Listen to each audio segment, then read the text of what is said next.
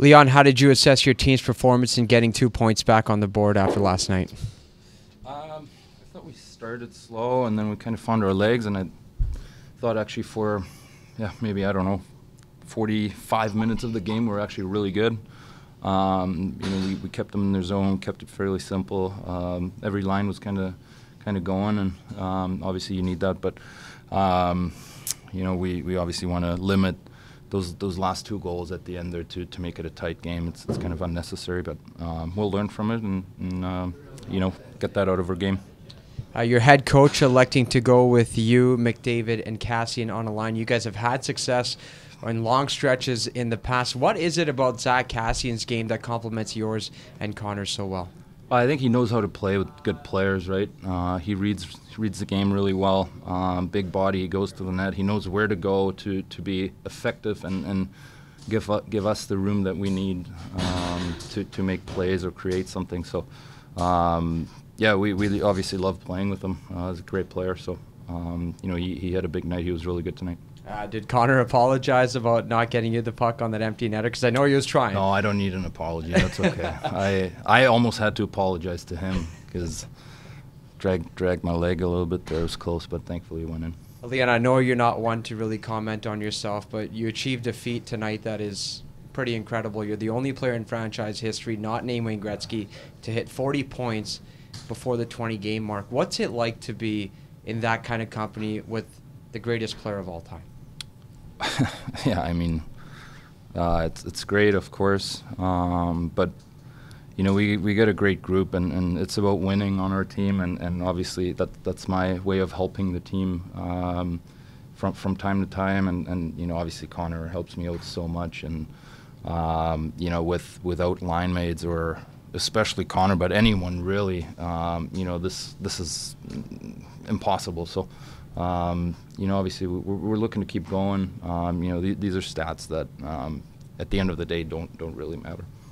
You talked about your group, you talked about your teammates, and they've had to rally a little bit here, especially the guys on the back end. What did you think of the defensemen tonight? Yeah, I thought they were really good. They kept it simple, made the right plays when they were there. They're all good players. Like we don't need to act like they've never played in the NHL. They're all really good defensemen that have been in the league for a long time, most of them at least. So, it was a good night. I thought they were really good tonight. I know some of your teammates have talked about the adversity that you guys have been facing, the road struggles a little bit, the injuries. Could this be a rallying point for your club for the rest of the season? Yeah, for sure. I mean, you always need to rally when there's guys down, right? We're missing 2 of our top 4 defensemen, so that's always a grind, and that's tough to compensate, but I think we're doing a really good job right now. So tonight was a step in the right direction, I thought, and we're obviously looking to keep that going. Take one question on Zoom. Terry Jones, go ahead. Go ahead, Terry. Go ahead and unmute your mic, Terry. When you were a kid growing up in Germany, were you at all aware of the legend of the lower of 50 goals in 50 games, and that kind of special number that it hasn't happened for a long, long time? And would it mean anything to you to accomplish that? First of all, no. I never really got to watch the NHL when I was younger.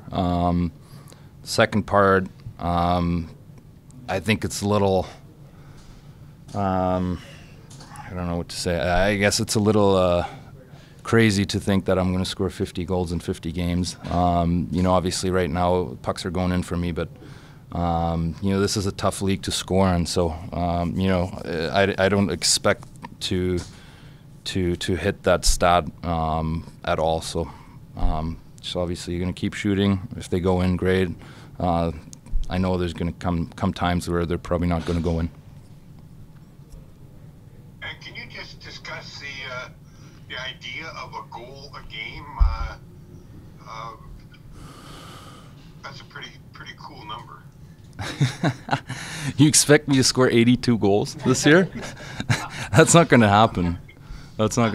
So again, obviously playing with 97 makes it a lot easier. A lot more free ice out there with him, but I don't expect that of myself. That's not anything that's realistic, I think. So I'm just gonna continue doing my thing, and if they go in, great. If they don't, then it's a hard league to score in.